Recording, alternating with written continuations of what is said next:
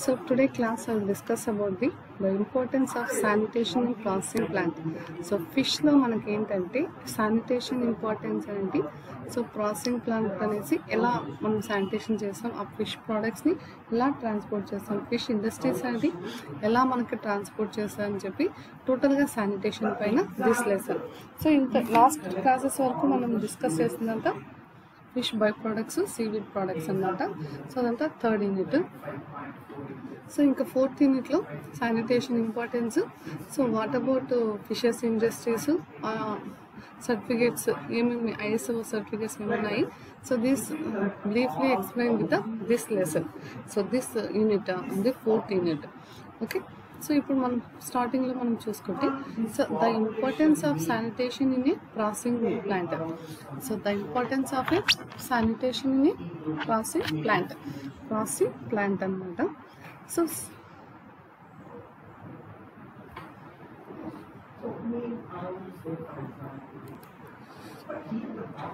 okay, so sanitation in fish processing plant. Sanitation refers to public health conditions related to clean drinking water.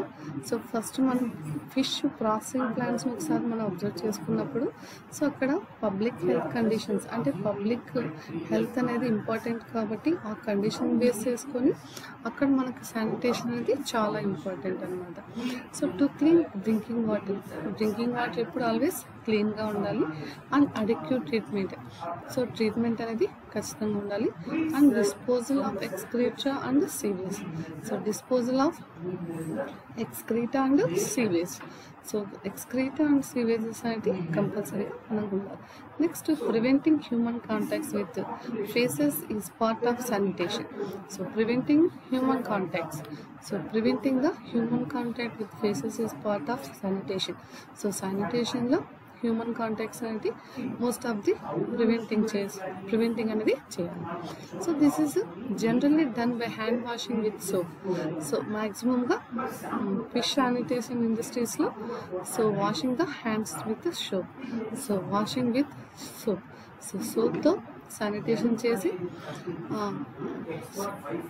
Hand washing అనేది మనం చేసుకోవాలి. అలాగే శానిటైజర్ని కూడా use చేసుకోవచ్చు. So sanitation system AIIMS to protect the fish products by providing a clean environment which will stop the transmission of disease to human especially through the oral route. Sanitation అనేది లేకపోతే fish products అనేది with in సెకండ్స్లో అవి destroy అయిపోవడం జరుగుతుంది. So destroy అయినప్పుడు మనకి ఏంటంటే అక్కడ by providing a clean environment. So clean environment which will stop the transmission of diseases to human especially through the oral route. So diseases అనేది విత్ ఇన్ సెకండ్స్లో స్ప్రెడ్ అవ్వడానికి ఛాన్సెస్ ఉంటుంది. సో ఎందుకంటే micro organisms attack చేస్తాయి కాబట్టి ఫిషెస్ని వాటి నుంచి protect చేసుకోవడం కోసం మోస్ట్ ఆఫ్ ది ఎన్విరాన్మెంటల్లోకి ఆ ఫ్లేవర్ అంటే ఆ బ్యాక్టీరియాస్ అనేది స్ప్రెడ్ అవ్వకుండా ఎవ్రీ టైం క్లీనింగ్ ఎన్విరాన్మెంట్ అనేది ఫిష్ ఇండస్ట్రీస్లో మనకి కనిపించాలి. సో ఫర్ ఎగ్జాంపుల్ డయేరియా మెయిన్గా ఏంటంటే డయేరియా డిసీజ్. సో ఈ diarrhoea disease A main cause of food alteration in human beings. So human బీయింగ్స్లో ఏంటి అల్టరేషన్స్లో ఈ ఫుడ్ ద్వారానే ఈ డయేరియా డిసీజ్ అనేది ఫామ్ అవుతుంది. So can be reduced through the ecological and personal sanitation. So దీన్ని మనము ఎకలాజికల్గా కానీ పర్సనల్గా కానీ శానిటేషన్ చేసుకోవడం వల్ల సో దాన్ని మనము రిమూవ్ చేసుకోవడం అనేది జరుగుతుంది అన్నమాట. Okay, so that is the sanitation importance అనమాట. So next okay, so sanitation in fish processing plants. Sanitation refers to public health conditions related to clean drinking water and adequate treatment and disposal of excreta and sewages. So drinking water ఉండాలి, డిస్పోజబుల్గా ఉన్నటువంటి excreta అంటే waste products అంతా dispose చేయాలి.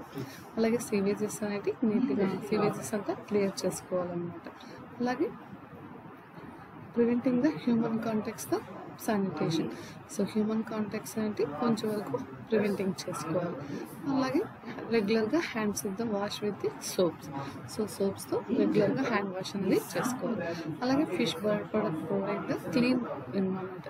So clean environment లేకుండా ఉన్నటువంటి ఆ ఫిషెస్ని transport చేయకుండా stop చేసుకోవాలి. లేదంటే డిసీజెస్ అంటే హ్యూమన్ బీయింగ్స్కి స్ప్రెడ్ అవ్వడానికి ఛాన్సెస్ ఉంటాయి. So for example diarrhoea disease. So diarrhea disease is the main cause of food adulteration in the human beings. So can be reduced through the ecological and personal sanitation. Ecological and personal sanitation అనేది maintain చేస్తే diarrhoea disease somewhat reduce చేసుకోవడానికి chances ఉంటుంది. Okay, so next purpose of sanitation. So purpose of శానిటేషన్లో చూసుకుంటే, so the overall purpose of sanitation is to provide a healthy living environment for everyone. So overall పర్పస్లో sanitation అనేది మనకి healthy living environment for ఎవరి, ప్రతి ఒక్కరికి హెల్తీగా ఉన్నటువంటి ఆరోగ్యకరమైనటువంటి ప్రశాంతమైనటువంటి హెల్త్ ఉన్నటువంటి ఎన్విరాన్మెంట్ అనేది మనం ఇచ్చినట్లు అవుతుంది. లేదు అంటే మనం సమ్ టైప్ ఆఫ్ డిసీజెస్ని మనమే స్ప్రెడ్ చేసిన అంటే ఫుడ్ ఇండస్ట్రీస్లోంచి రావడం అనేది జరుగుతుంది. So to protect the natural resource such as surface water, ground water, soil and to prevent safety and security. So natural సోర్సెస్గా లభించేటువంటి water, ground వాటర్ని మనం తీసుకుంటే, సాయిల్ తీసుకోవడం అనేది, వాటర్ని తీసుకుంటే సో మనకు సమ్వాట్ సేఫ్టీ అండ్ సెక్యూరిటీగా ఉన్నటువంటి హెల్త్ అనేది అక్కడున్న వర్క్ చేసే వాళ్ళకి హెల్తీ పర్పస్లో హెల్తీ ఎన్విరాన్మెంట్ అనేది మనం క్రియేట్ చేసినట్టుగా ఉంటుంది. Okay, so that's the purpose of the sanitation. So next వచ్చి one of the main challenges is to provide sustainable sanitation in developing countries like India. So one of the main challenges is to provide a sustainable sanitation in developing countries in India.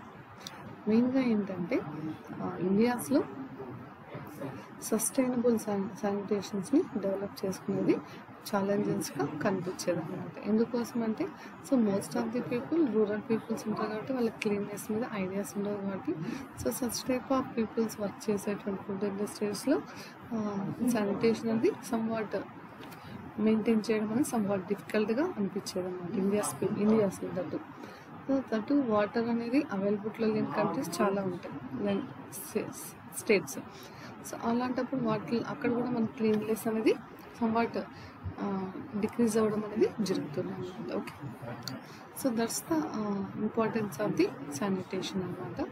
So అలాగే maintaining A sustaining sanitation involve technological, institutional, social aspects. So maintaining the A sustaining sanitation involve technological, institutional, social aspects. So technological గాను, institutional గాను, ఈ social aspects లోను ఈ sanitation అనేది చాలా important అన్నమాట. So sanitation infrastructure has to be adapted meet several specific concepts including consumers expectation and local resources. So sanitation యొక్క infrastructure మనం చూసుకుంటే they to be adapted meet several specific concepts including consumers expectations and local resources. So లోకల్గా ఉన్నటువంటి రిసోర్స్ని use చేసుకొని కన్జ్యూమర్స్తో మనం several specific కాన్సెప్ట్స్ని మనం ఇక్కడ శానిటేషన్లో ఇన్ఫ్రాస్ట్రక్చర్స్లో మనం డెవలప్ చేసుకోవడం అనేది జరుగుతుంది. సో అలాగే ఇన్ ఫుడ్ ప్రాసెసింగ్ ప్లాంట్స్ లో both ecological and personal sanitations play an important role in providing safety and security to the health of public who consume these food products. ఒక food processing plant మనం observe చేసినప్పుడు both ecological and personal sanitation. So ఎకలాజికల్లో అంటే దాని యొక్క సర్కిల్లో ఉన్నటువంటి సరౌండింగ్స్లో ఎన్విరాన్మెంటల్లో ఉన్నటువంటి శానిటేషన్ ప్లస్ అలాగే పర్సనల్ అక్కడ వర్క్ చేసేటువంటి పర్సనల్కి sanitation play important role providing the safety and security.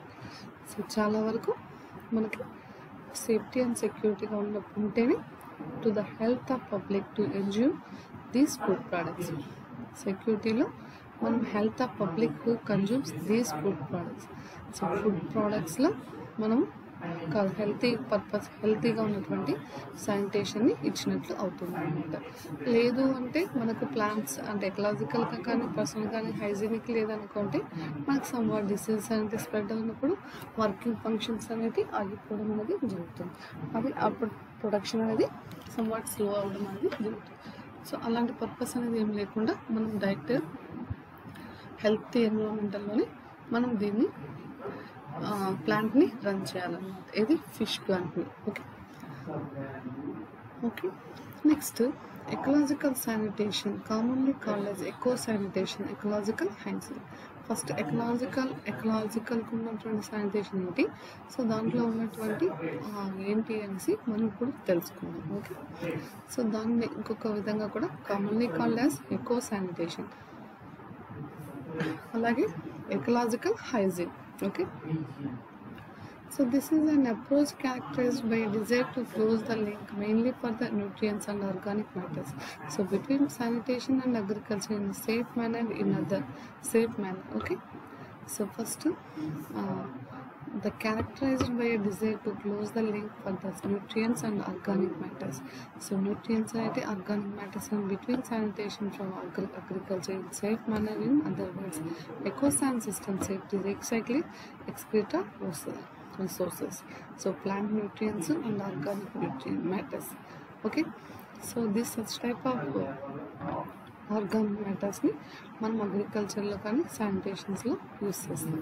So to crop production in such a way that the use of non renewal resources is minimised. Renewal రిసోర్సెస్ని మనం more than ఎక్కువ పర్సెంట్ను use చేయడం అనేది జరుగుతుంది. So non renewal అంటే దాని మళ్ళీ తిరిగి మనం పొందలేనటువంటి కొన్ని శక్తి వనరులు ఉంటాయి.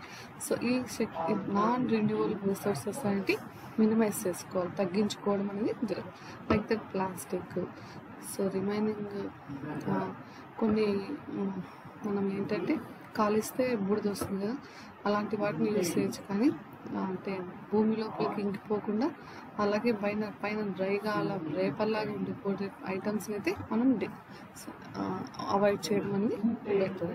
ఓకే, అలాంటి వాటిని మినిమైజ్ చేయడం అనేది జరుగుతుంది. Okay, so when properly designed and operated ecosan system provide a hygienically safe. So ప్రాపర్గా డిజైన్ చేసినప్పుడు మనం ఆపరేట్ చేసినప్పుడు సో ఎకోన్సస్ సిస్టమ్ అనేది provide hygienic safe. So environmental అనేది పొల్యూషన్ లేకుండా ఎలాంటి హైజీనిక్ లేకుండా హెల్తీగా ఉండిందనుకో ఆ ఎన్విరాన్మెంటల్ కండిషన్స్ ఆ సిస్టమ్ అనేది సేఫ్గా ఉంటుంది. ఎకనామికల్గా అండ్ క్లోజ్ లూప్ సిస్టంలో మన convert excrete into nutrition to be returns to the soil. So కొన్ని సాయిల్ న్యూట్రియన్స్ అయితే సాయిల్ లైక్ మరి రిటర్న్ వెళ్తాయి. So and water to be return to the land. So water అనేది కూడా ల్యాండ్స్లోకి వెళ్తుంది. So ఎకోసాన్ is related to the prevention of contamination of natural resource. So ఎకోసాన్ is related to the prevention of contamination of natural resources. So natural రిసోర్సెస్ని contaminate చేయడం అని prevent చేయడం అనేది జరుగుతుంది. So hence it is also called resource oriented sanitation. So మనకు resource అనేది అవైలబుల్గా ఉన్నటువంటి like that water, soil, solar system, so ఇవంతా మనం యూస్ చేసుకున్నప్పుడు న్యాచురల్ సిస్టమ్ని ఎకో సిస్టమ్ అనేది హైజీనిక్ కాకుండా హెల్తీగా ఉన్నటువంటి శానిటేషన్ అనేది మనం ప్రొవైడ్ చేసుకోవచ్చు అనమాట. So that is it is called the resource oriented sanitation అని చెప్తారు అనమాట. ఓకే,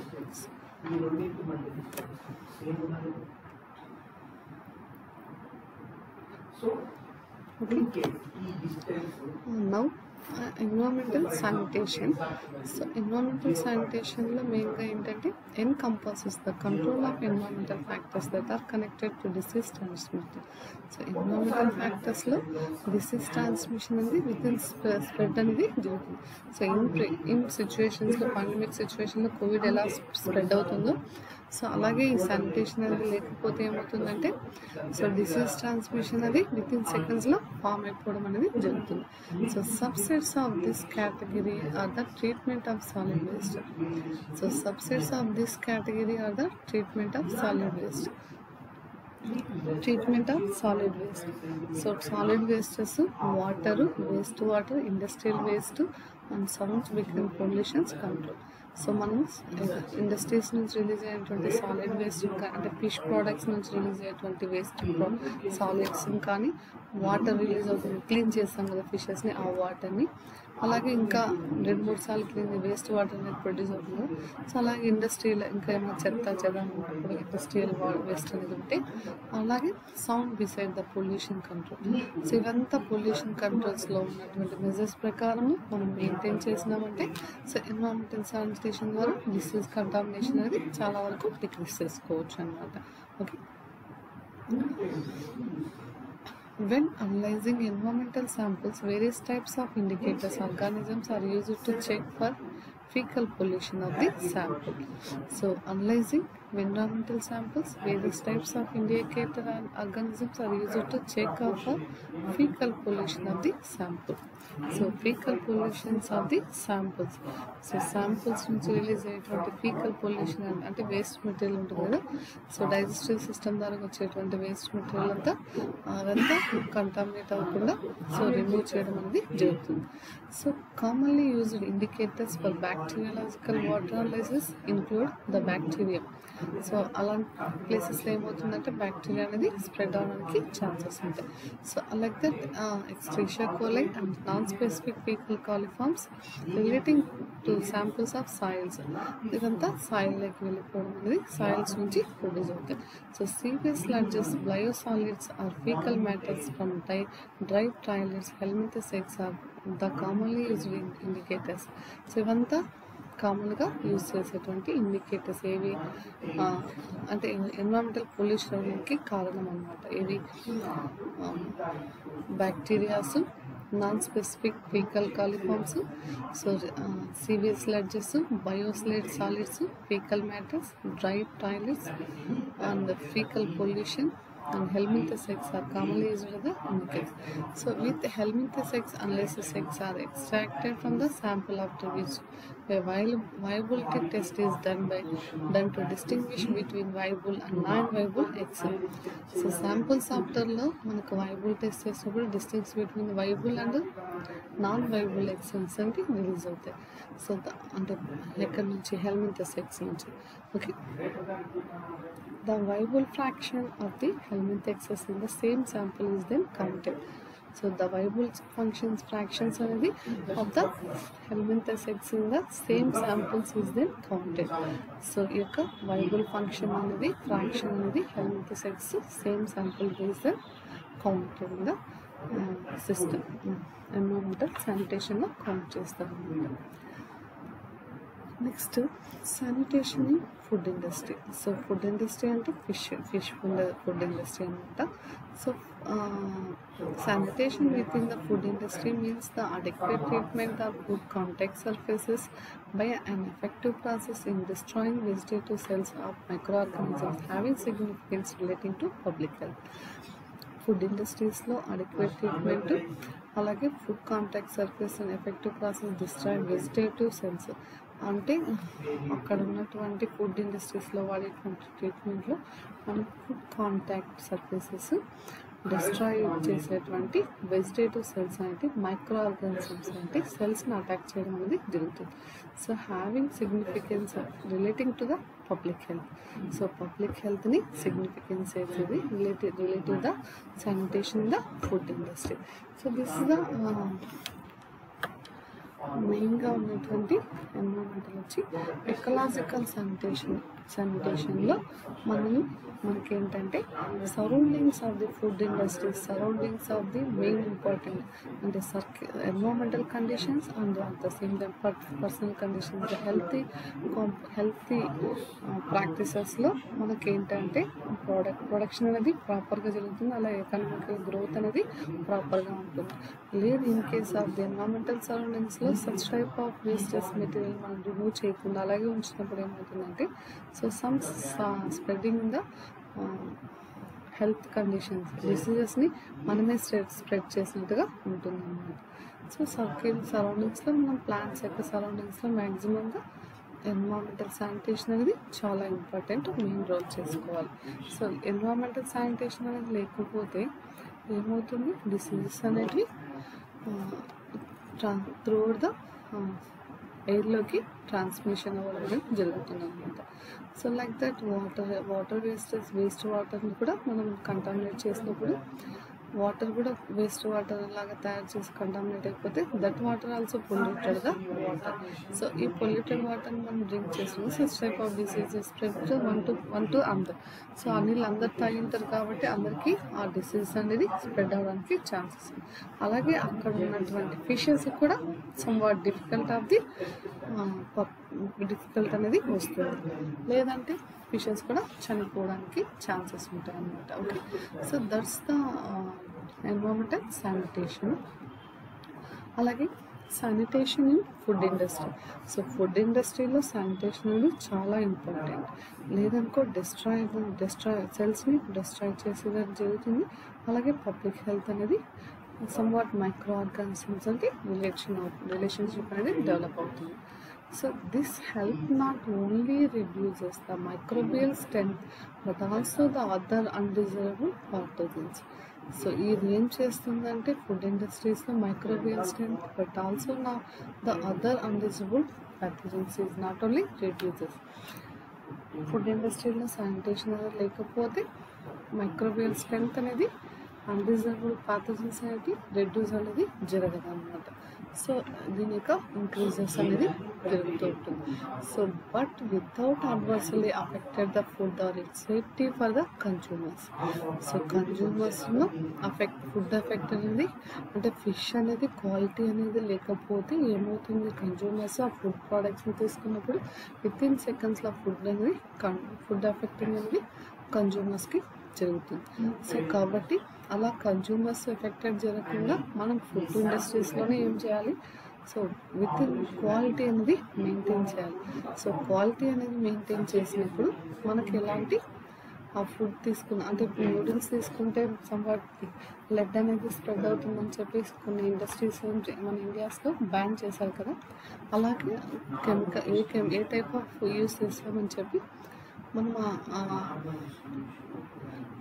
డైపర్ పైన అంటే ప్యాకింగ్ చేసేటప్పుడు దానిపైన మెన్షన్ చేస్తారు ప్రతి ఒక్క కంపెనీ అన్నమాట. ఆ కంపెనీ బేస్ చేసుకొని మనం ఆ ప్రోడక్ట్ని అది ఫుల్ సేఫా నాట్ సేఫా అని చెప్పి మనం ఐడెంటిఫై చేసుకోవచ్చు అన్నమాట. అలాగా SS, OPS are mandatory for food industries in some countries like USA and Japan. So USA జపాన్లో అయితే సో మనకు ISA ఎట్లా మార్కు, ఇక్కడ USA జపాన్స్ ఏంటంటే SS, OPS అనేది మ్యాండేటరీగా ఫుడ్ ఇండస్ట్రీలో మెయింటైన్ చేయాలన్నమాట. సో SS, OPS అనేది మెయింటైన్ చేయకపోతే సేఫ్టీ మెజర్స్ అనమాట, అవి శానిటేషన్ సేఫ్టీ ఆపరేటింగ్ ప్రోగ్రామ్ అనమాట. సో దీన్ని మనం మెయింటైన్ చేయలేదంటే సో సమ్వాట్ డిసీజెస్ అనేది స్ప్రెడ్ అవడానికి ఛాన్సెస్ ఉంటాయి అన్నమాట. Okay, so in the food industries sanitary equipments means equipment that is fully క్లీనబుల్ using clean in place. So in the food ఇండస్ట్రీస్లో ఏంటంటే sanitation equipments అనేవి ఉండాలి. సో ఈ శానిటేషన్ ఎక్విప్మెంట్స్ లేకపోతే cleaning అనేది కష్టం అవుతుంది. కాబట్టి సో ఆ ఎక్విప్మెంట్స్ ద్వారా క్లీనబుల్ యూజింగ్ ద క్లీనింగ్ ప్లేసెస్ని చేయాలి. అలాగే స్టెరిలైజేషన్ ఇన్ ప్లేస్. సో ఆ ప్లేస్ అంతా మనం స్టెరిలైజ్ చేయాలి. అంటే స్టెరిలైజ్ చేయడం అంటే శానిటైజ్ చేయడం అన్నమాట. ప్రొసీజర్స్ ప్రకారం కంపల్సరీగా చేయాలి. అలాగే so the design should have a minimum amount of tablets during cleaning. So during క్లీనింగ్లో మనం కంపల్సరీగా మినిమం అమౌంట్ అనేది మనకి ఖర్చు అవుతుంది. So in generals to improve క్లీనబిలిటీ this equipment is made from stainless steel of 316 liters. So మన క్లీనబిలిటీలో మనం చాలా వరకు ఇంప్రూవ్ చేసుకోవాలి ఎక్విప్మెంట్స్ని. సో ఎక్విప్మెంట్స్ని ఇంప్రూవ్ చేసుకునేది జరగాలి. దాంట్లో మనకి మెయిన్గా ఏంటంటే స్టెయిన్లెస్ స్టీల్తో తయారైనటువంటి 316 liters స్టెయిన్లెస్ స్టీల్ యొక్క కంటైనర్స్ ఉండాలి. అలాగే capacity with surface roughness of less than 0.5 micrometers to reduce the possibility of bacterial అడహెషన్. So bacterial అడహెషన్ అనేది ఇంక్రీజ్ అవ్వకుండా సో రెడ్యూస్ చేయడానికి 0.5 micrometers లెంత్ ఉన్నటువంటి కంటైనర్స్ని మనం యూజ్ చేయడం అనేది జరుగుతుంది అనమాట. సో ఇలా మనము ఫుడ్ ఇండస్ట్రీస్లో శానిటేషన్ అనేది ఖచ్చితంగా ఫాలో అవ్వాలి. లేదంటే ఏమవుతుందంటే డిసీజెస్ అనేది స్ప్రెడ్ అవుతుంది, ఎన్వైరన్మెంటల్ కండిషన్స్ అనేది పొల్యూట్ అవ్వడానికి ఛాన్స్ ఉంటుంది. Okay, so that's why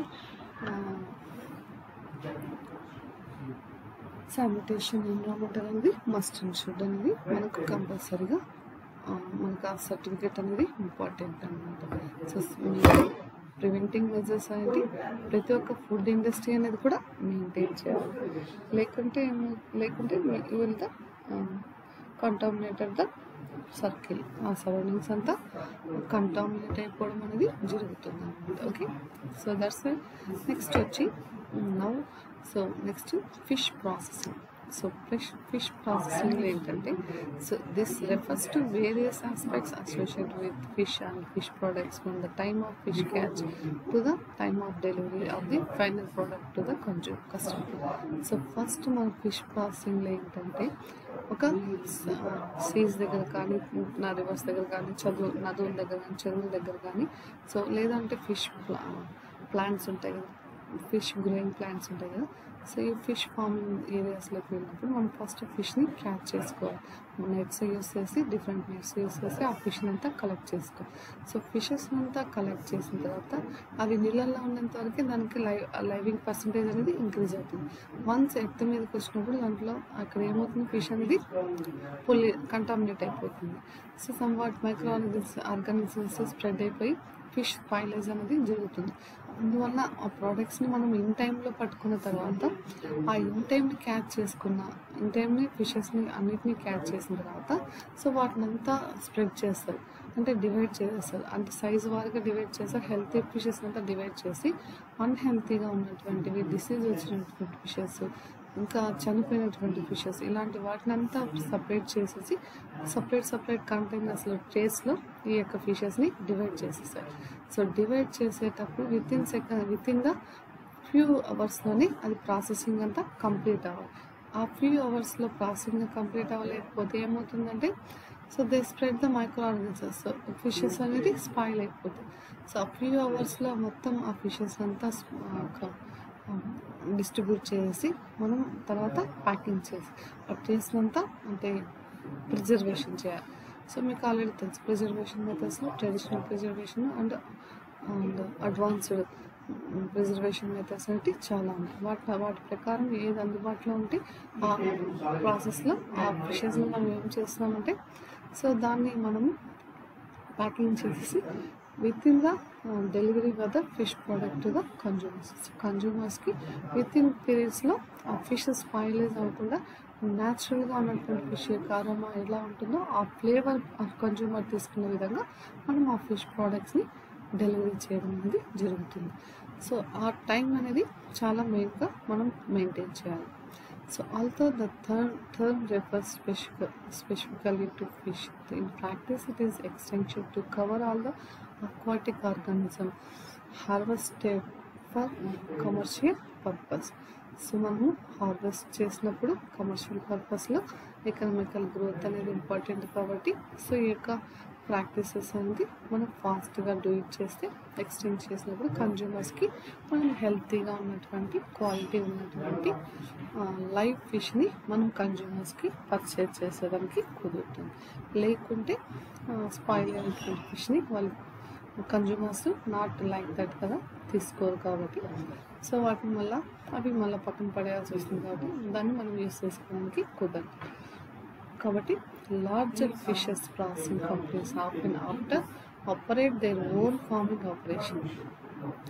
so larger fish అనేది ప్రాసెసింగ్ కంపెనీస్లో మనం చూసుకుంటే often operate their own farming operations. So own farming operations, the products of the fish industries are usually sold in intermediates. So అంటే లార్జ్గా ఉన్నటువంటి ఫిషెస్ని మనం processing కంపెనీస్లో చేస్తాం కదా, ఫుడ్ ఇండస్ట్రీలో ప్రిపేర్ చేస్తాం కదా. సో ఈ ప్రాసెసింగ్ కంపెనీస్లో మనం తీసుకున్నప్పుడు ఆ ఫుడ్ ఇండస్ట్రీస్లో మనం వాటిని అంతా ప్రోడక్ట్ని డివైడ్ చేస్తాం. అంటే పెద్దగా ఉన్నటువంటి ఫిషెస్ని ఏం చేస్తారు, పెద్దగా ఉన్నటువంటి ఫిష్ని సపరేట్ పార్ట్స్ అనేది డివైడ్ చేసి ఆ పార్ట్స్ అంతా కొలాప్స్ అవ్వకుండా సేవ్ అంటే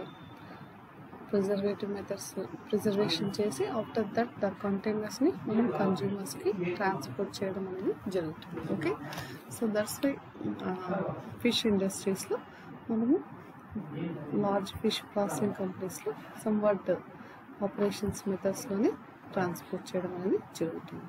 okay, so fish are highly perishable. The main purpose of fish processing is to prevent fish from such deterioration and needs proper handling and preservation to have a long shelf life and retain a desirable quality and nutritional values. So fish are highly perishable. The main purpose of fish processing is to prevent fish from such deteriorations and need proper handling. So fish అనేది హైగా ఉన్నటువంటి micro organisms అనేది హాని చేస్తుంది కాబట్టి so దీన్ని మనం ఏం చేయాలంటే ప్రాపర్గా హ్యాండిలింగ్ చేసి ప్రిజర్వేషన్ చేసి లాంగ్ లైఫ్ అనేది ఫిషెస్కి ఇస్తూ అండ్ డిజర్బుల్ క్వాలిటీ అనేది న్యూట్రిషన్ వాల్యూస్ అనేది ఏమాత్రం తగ్గకుండా సో దాన్ని మనం ఏం చేయాలంటే ట్రాన్స్పోర్ట్ చేయడం అనేది జరగాలి అన్నమాట. ఓకే, సో అలా ఈ యొక్క ఫిష్ని మనం ప్రోడక్ట్స్ని లైవ్లోనే ట్రాన్స్పోర్ట్ చేయడం అనేది జరుగుతుంది. Okay, so fish processing can be sub divided into fish ప్రాసెసింగ్లో large fishes small fishes ఉంటాయి కదా. సో ఆ ప్రాసెసింగ్ క్యాన్ బి సబ్ డివైడెడ్లో మనకి ఏంటంటే so primary are pre processor involved in the filtering and freezing the fresh fish. So first మనం ఫిషెస్ని catch చేసిన తర్వాత so ప్రైమరీగా చేయాల్సినటువంటి ప్రీ ప్రాసెసింగ్లో మనకి ఏంటంటే ఫిల్టరింగ్ చేయాలి. ఆల్రెడీ చెప్పాను కదా, ఫిల్టర్ అంటే large sizes, small size, medium size, so ఇలా చనిపోయిన ఫిషెస్, ఏమన్నా డ్యామేజ్ అయినటువంటి ఫిషెస్ అన్నిటి సపరేట్ చేసుకొని ఆఫ్టర్ దట్ హెల్తీగా ఉన్నటువంటి ఫిషెస్ని మనం ఏం చేయాలి, freezing of the fresh fish. So freezing చేసి ఫ్రెష్ ఫిష్ని ఫ్రీజింగ్ చేయాలి. So secondary processing to the producers chilled and frozen and canned product for the retail and creating target trades. So secondary process first మనం చెప్పాం కదా, మొత్తం pre process చేసుకోవాలి, వాటి తర్వాత freezing చేయాలి. ఫ్రీజింగ్ అంటే ఐస్ పెట్టడం. సో ఆఫ్టర్ ద సెకండ్ ప్రాసెస్లో ఏంటంటే చిల్ చేయాలి, వాటిని ఇంకా కూల్ ప్లేసెస్లో కూల్ స్టోరేజెస్లో కోల్డ్ స్టోరేజ్లో చిల్ చేసిన తర్వాత ఫ్రోజన్ చేశాక ఐసింగ్ చేశాక సో క్యాండ్ ఒక కంటైనర్స్ తీసుకొని అందులో ప్రిజర్వేటివ్ వాటర్ని యూస్ చేసి అందులో ఫిషెస్ని యూస్ చేసి ఎలాంటి ఎయిర్ బబుల్స్ పోకుండా సో మూత పెట్టిన మెథడ్స్ని క్యానింగ్ అంటారు కదా. సో ఈ క్యాన్ ప్రోడక్ట్స్ని రీటైల్స్ అంటే అమ్మకానికి క్యాటరింగ్ ట్రేడ్స్ ఒక ట్రేడ్ మార్క్ ఇచ్చేసి this the quality of this weight, this certification of the ISO certification. So such type of ట్రేడ్స్ని మనం దానిపైన ప్రింట్ చేసి దాన్ని ప్యాక్ చేసి రీటైల్ చేయడం అనేది జరుగుతుంది. అది సెకండరీ ప్రాసెసింగ్ అనేది స్టార్ట్ చేసుకుంటాం. ఓకే,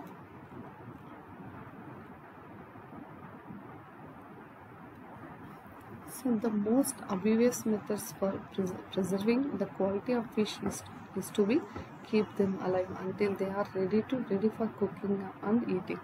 సో మనం ప్రాసెసింగ్ చేసిన ఫస్ట్ మెథడ్లోను అండ్ సెకండ్ మెథడ్లోను ప్రిజర్వేషన్ చేసినటువంటి ఫిషెస్ని మనం ఏం చేస్తామంటే to keep them alive until they are ready for cooking and eating. So వాటిని మనం ready to eat and cook and eating. Other methods use to preserve fish and fish products. So ఇవి కాకుండా మనం ఇంకా రిమైనింగ్ మెథడ్స్ ఏమున్నాయి ఫిష్లో, మన fish and fish by ప్రొడక్ట్స్లో preservative methods ఏంటి మీకు ఆల్రెడీ తెలుసు. సో ఫస్ట్ మళ్ళీ ఒకసారి రిపీట్ చేసుకుందాం. So the control of temperature using ice, temperature using ice. So ఐస్ని use చేసి టెంపరేచర్ని తగ్గించి ఐస్ని -డిగ్రీస్లో ఉన్నటువంటి ఐస్ తీసుకొని సో రిఫ్రిజిరేషన్ చేసుకొని ఫ్రీజింగ్ చేయడం, ఫిషెస్ని ఫ్రీజింగ్ చేయాలి. సో నెక్స్ట్ వచ్చి the control of water activity by drying. So ఫిషెస్లో ఉన్నటువంటి వాటర్ కంటామినేటర్ని డ్రై చేసేసి అంటే సన్ రేస్ని లేదా రేడియో లైట్స్ని యూస్ చేసి అల్ట్రావైలెట్ యూస్ని యూస్ చేసి ఆ స్కిన్లో వాటర్ అనిమల్లో ఉన్నటువంటి వాటర్ని డిక్రీజ్ చేసుకోవాలి. సో వాటర్ని అంతా ఎవాపరేట్ చేసుకోవాలి. సో మెయిన్గా అంటే డ్రైయింగ్ మెథడ్స్ అనమాట. సన్ రైజ్ అంటే ఎండాకాలం యూస్ చేసుకోవచ్చు. సో అలాగే సాల్టింగ్ అంటే ఫిషెస్ని మనం సాల్టింగ్ చేసాం, అలాగే స్మోకింగ్ చేసాం, పొగ పెడతాం, ఆర్ ఫ్రీజ్ డ్రైడ్ అనేది చేస్తాం. So that's the preservative methods. So the physical control of microbial loads through microwave heating or ionizing irradiation. So physical మెథడ్స్లో ఏంటంటే మైక్రోవేవ్స్ అనేవి స్ప్రెడ్ అవ్వకుండా సో మైక్రోవేవ్తో హీటింగ్ చేసి అండ్ ఐనైజింగ్ ఇరాడియేషన్ చేస్తే మనకి ఏమవుతుందంటే సో ఫిజికల్ కంట్రోల్లో మైక్రోవేవ్ అంటే స్ప్రెడ్డింగ్ ఫాస్ట్గా జరగకుండా ఆగిపోతుంది. కెమికల్ కంట్రోల్లో చూసుకుంటే యాడింగ్ యాసిడ్స్. సో యాసిడ్స్ని యూజ్ చేసినప్పుడు ఆ మైక్రోవేవ్ యొక్క ఫంక్షనింగ్ అనేది ఇన్యాక్టివేట్ అయిపోయింది. సో మైక్రోవేవ్ ఫంక్షన్ ఇన్యాక్టివేట్ అయినప్పుడు స్ప్రెడ్డింగ్ అనేది జరగదు కాబట్టి సో ఆ ఫిష్ అనేది కొలాప్స్ అవ్వకుండా అలాగే ఫిష్ని మనం తీసుకోవచ్చు. So depriving action such as vacuum packing. So depriving action చేసి సచ్ యాజ్ వ్యాక్యూమ్ అనేది లేకుండా సో ప్యాకింగ్ అనేది చేసినప్పుడు మనకు ఆ ఫిష్ అనేది అరోమా ఫ్లేవర్ అనేది న్యాచురల్గా న్యూట్రిషన్ వాల్యూస్ ఉన్నటువంటి ఫిష్ని మనము తీసుకోవచ్చు అన్నమాట. So this is the preservative the fish products. Usually more than one of these methods is used. So most of the people are using these methods only, and the drying, salting, smoking, freezing and the irradiation chemicals uses. These methods are used in the methods. So mainly ఏంటంటే more than almost all food industries లో అంటే fish యొక్క processing యూనిట్స్లో మనం ఏంటంటే chilled చిల్స్ని ఎక్కువ use చేస్తాం, అంటే frozen చేస్తాం. So frozen chilled fish products are transport by road rail. దేని ద్వారా ట్రాన్స్పోర్ట్ చేస్తారు? రోడ్డు ద్వారా కానీ, రైళ్ళలో కానీ, సీస్లో కానీ, అంటే బోట్స్లో కానీ.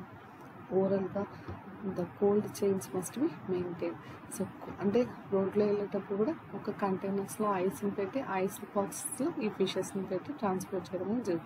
సో అలాగే రైల్ ట్రైన్స్లో కానీ సో సీ వాటర్స్లో ట్రాన్స్పోర్ట్ చేసేటప్పుడు ఇలా మస్ట్ అండ్ షుడ్గా కోల్డ్ చైన్ అయితే మస్ట్ షుడ్గా మెయింటైన్ చేసి ట్రాన్స్పోర్ట్ చేయడం అనేది జరుగుతుంది అన్నమాట. దిస్ ఇస్ ద కామన్గా చేసేటువంటి ఆల్ ఫుడ్ ఇండస్ట్రీస్లో ఉన్నటువంటి methods. So this requires insulated containers are transport vehicles and adequate refrigeration. So ఈ కంటైనర్స్ ట్రాన్స్పోర్ట్ చేసేటువంటి వెహికల్స్ని ఆటోమేటిక్గా మనకి రిఫ్రిజరేషన్స్ అనేవి మెయింటైన్ చేస్తారు. So modern shipping containers can be combined refrigeration with control atmosphere. So మోడర్న్గా ఉన్నటువంటి షిప్పింగ్ కంటైనర్స్ ఇప్పుడున్న ప్రజెంట్ డేస్లో షిప్పింగ్ కంటైనర్స్లో ఏంటంటే ఆటోమేటిక్గా అట్మాస్ఫియర్లో ఉన్నటువంటి ఎయిర్ బేస్ చేసుకొని రిఫ్రిజరేషన్స్ లాగా తయారు చేసుకొని వాటి ద్వారా ట్రాన్స్పోర్ట్ చేయడం అనేది జరుగుతుంది. Okay, so fish processing is also concern with proper waste management and with adding value to fish products. So fish processing is also concern with proper waste management. So waste management with adding value of fish products. So fish ప్రాసెసింగ్లో fish products ఎక్కువగా value ఉన్నటువంటి fish ప్రోడక్ట్స్ని మనం use చేస్తుంటాం. So దిర్ is a increasing demand for ready to eat fish products. So ఫిష్ని మనము రెడీగా తినడానికి ఫ్లెక్సిబుల్గా ఉండాలి. మనం దాంట్లో ఉన్నటువంటి న్యూట్రిషన్ వాల్యూస్ అనేది డిక్రీజ్ అవ్వకుండా చూసుకోవాలి. So products that do not need much preparation. So preparation అనేది లేకుండా రెడీ టు ఈట్గా ఉన్నటువంటి ప్రోడక్ట్స్ని మనం రిటైల్ చేయడం అనేది జరుగుతుంది అన్నమాట. ఓకే, నెక్స్ట్ వచ్చి హ్యాండ్లింగ్ ద క్యాచ్. ఈ హ్యాండ్లింగ్ ద క్యాచ్లో మనకి ఏంటంటే okay handling the catch of the fishes. So when fish is captured and harvested for commercial purpose, most of the all peoples are commercial purpose మీద fish యొక్క harvesting అనేది చేస్తారు. They need some pre-processing source as to be delivered to the next part of marketing chain. So ఫిషెస్ని మనం డైరెక్ట్గా మార్కెట్లోకి తీసుకెళ్ళచ్చు, లేదు అంటే అలా ఫ్రెష్గా ఉన్నటువంటి ఫిషెస్ని లేదా అన్డామేజ్డ్ కండిషన్స్ అంటే డ్యామేజ్ అనేది లేకుండా ఉన్నటువంటి కండిషన్లో ఉన్నటువంటి ఫిషెస్ని మనము మార్కెటింగ్ చేయడం అనేది జరుగుతుంది. So fish cot by fishing vessels needs handling the strong safety until the boat lands the fish on shores. So boats ద్వారా మనం సీస్ వాటర్లో షోర్స్లో మనం కలెక్టింగ్ ద ఫిష్ కార్ట్ని తీసుకొని ఒక వెజల్స్లో వేసుకొని హ్యాండ్లింగ్ చేయడం అనేది జరుగుతుంది. సో ఆఫ్టర్ దట్ ఆ ఫిషెస్ని మనం డిస్ట్రిబ్యూషన్ చేయడం అనేది మార్కెటింగ్ చేసుకొని డైరెక్ట్ మార్కెటింగ్ చేయడం. అక్కడ మనం చేసేటువంటి మార్కెటింగ్లో ఫ్రెష్గా ఉన్నటువంటి ఫిష్ లేదా అంటే అన్డామేజ్డ్ కండిషన్లో ఉన్నటువంటి ఫిషెస్ని మనం యూస్ చేయడం అనేది జరుగుతుంది. సో ఇందులో transferring the fish catch from the fishing gear to the fish loading vessels. So ఫిష్ని catch చేసిన తర్వాత ఈ గేర్లలో క్యాచ్ చేసిన తర్వాత సో ఫిష్ని లోడింగ్ ద వెజల్స్లో లోడ్ చేయాలి. So the catch before further handling. Next మళ్ళీ వల వేసి పట్టుకోవాలి కాబట్టి నెక్స్ట్ ఫర్దర్ హ్యాండ్లింగ్ అనేది ఫాస్ట్గా జరుగుతుంది అన్నమాట. Okay, next sorting and grading. వాటినంతా sort చేసేస్తారు. అదే చిన్న fish, medium fish, large fishes అనేసి లేదా అన్డామేజ్డ్ ఫిష్, డ్యామేజ్డ్ ఫిష్ అని చెప్పి so diseases fish, non diseases fishes అని ఇలా మొత్తంగా ఆల్ టైప్ ఆఫ్ ఫిషెస్ని సార్టింగ్ చేయడం అనేది జరుగుతుంది. సో అలాగే గ్రేడింగ్ ఇస్తారు. అంటే ఏ క్వాలిటీ ఆఫ్ అనేది ఇది ఫస్ట్ క్వాలిటీనా, సెకండ్ క్వాలిటీనా, థర్డ్ క్వాలిటీనా అనేసి గ్రేడింగ్ ఇవ్వడం అనేది జరుగుతుంది. So bleeding, getting and washing చేసిన తర్వాత వాటిని అన్నిటిని వాషింగ్ చేయడం అనేది జరుగుతుంది అన్నమాట. సో చిల్లింగ్ ఆఫ్టర్ దట్ ఆ ఫిషెస్ని చిల్లింగ్ చేస్తారు. So storing the chilled fish, మనం చిల్డ్ ఫిష్ని స్టోర్ చేసుకుంటాం. So unloading and landing the fish when the fishing vessels returns to the port. So unloading, loading చేసేసి మనం ఫిషింగ్ వెజల్స్ని రిటర్న్ టు ద పోర్ట్లోకి పంపించి port నుంచి direct industrial fisheries కన్నా transport చేయొచ్చు. So లేదంటే direct marketing చేసుకొని own purpose మీద ఓన్గా మనం మార్కెటింగ్ చేసుకోవడం అనేది జరుగుతుంది అన్నమాట. So automated modern equipment and ప్రొసీడ్యూర్స్ in industrial fisheries are design to reduce the rough handling of the fish. So ఇలా ఫిష్ని మనం మార్కెటింగ్ చేయడం అనేది జరుగుతుంది. సో దిస్ ఇస్ ద శానిటేషన్లో మనం ఫిష్ని ఎలా క్యాచ్ చేసుకుంటాం, ఇంకా చాలా ఉంది దీంట్లో. సో దీన్ని టుమారో క్లాస్లో I will explain the class. Okay.